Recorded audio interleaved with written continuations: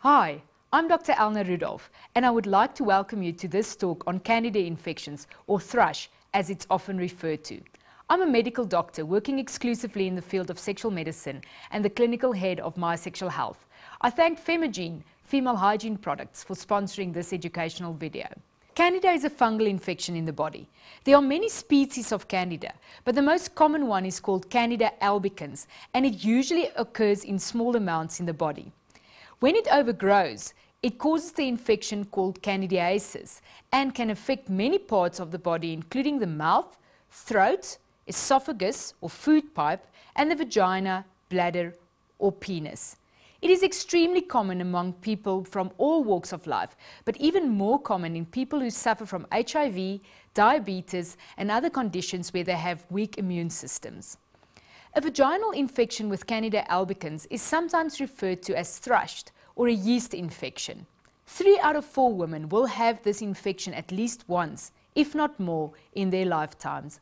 It is normal to have some Candida present in the vaginal canal. However, an overgrowth of Candida can cause symptomatic yeast infection. So how does the infection occur? The normal vaginal canal requires a very carefully regulated pH, or acid balance, and the presence of healthy bacteria. The presence of good bacteria helps to keep the growth of Candida under control. Many factors can cause the Candida to overgrow and cause an infection. These factors include antibiotic use, stress, fragrance toiletries, and steroid use, amongst many others. Many women douche the vagina, and this can contribute to thrush, as it removes the healthy bacteria from the vagina and changes the pH within the vagina. The symptoms of thrush are itching of the vulva, vaginal discharge that look a bit like cottage cheese, burning or pain on urination, and burning or pain during sex.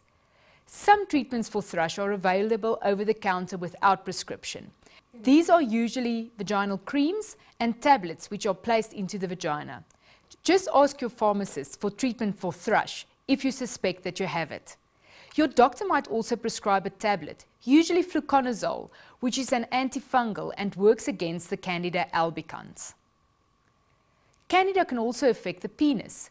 It usually affects the head of the penis and causes redness, as well as burning or pain during urination and sex, and an itchy rash. It is not very common in men, and they usually only get it if they have a weak immune system. If you get diagnosed with thrush, it is usually not necessary to treat your partner unless he or she has symptoms. What can be done to prevent Candida infections? Avoid using perfumed and fragrant soaps in and around the genitals. Rather use a product like Femagene that has the right pH and will not irritate the skin to make it more vulnerable to infection. It also has the right pH so that it does not kill off the good bacteria that keeps the Candida at bay. Avoid vaginal douching at all costs. Douching does not help clean out the infection. It only makes it worse by washing out all the good bacteria.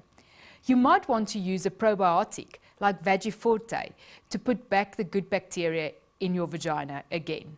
You might want to use condoms for a while to prevent the spread of the infection to your partner, although it is not very common. Although the thrush can be spread via sex, it is not a sexually transmitted infection, meaning that it can occur without sexual intercourse, and you most likely did not pick it up from your partner. Although thrush can be treated with over-the-counter medications, it is advised that you consult your doctor if you get it repeatedly. If you get repeated infections, a sample should be taken to send to the laboratory to check if it is in fact Candida albicans. We see more and more Candida glabrata and other strange strains of Candida these days. Those infections cannot be treated with the normal Candida medication. Some patients have to remain on special diets or use suppressive therapy to keep the Candida at bay. Make sure you consult a doctor who is an expert in this if you struggle with recurrent Candida infections. Thanks again for listening.